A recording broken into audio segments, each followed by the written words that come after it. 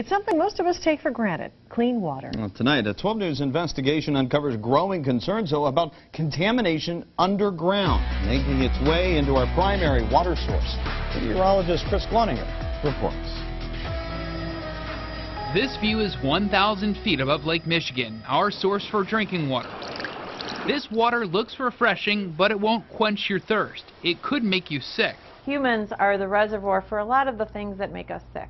If there's human contamination present, we worry about things like norovirus, Shigella, sometimes cryptosporidium. School of Freshwater Sciences professor Sandra McClellan uses DNA testing on water pouring out of area storm drains into the lake.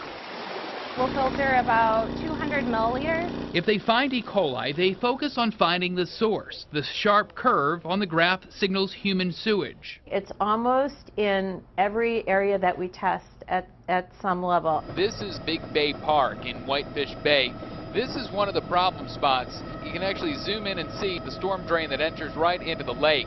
It did test positive for human fecal matter back in 2007. There was a recent study that the Environmental Protection Agency did a few years back, and they said that they think that there's between 12% and 49% of sewage never even makes it to the sewage treatment plant. A major concern for Milwaukee riverkeeper Cheryl Nen, who says untreated human waste is leaving old sewer pipes through cracks, holes, and bad connections. The stormwater pipes really should just be draining the streets and draining our homes. It should just have rain and snow melt. But it's not.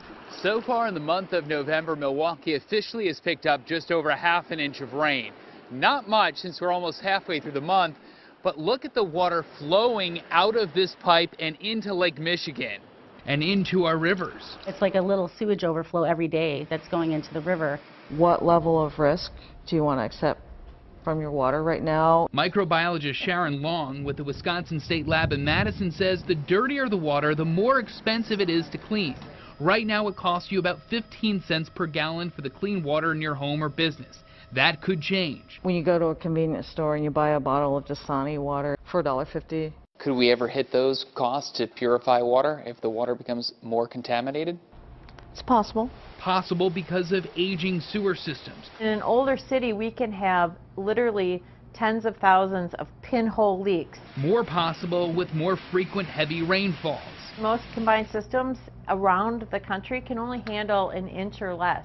And we're actually pretty fortunate in Milwaukee where we have some added capacity through the inline storage system known as the deep tunnel, so it takes almost 2.5 inches. But 6 times in the last 4 years, we've picked up more than 2 inches at a time.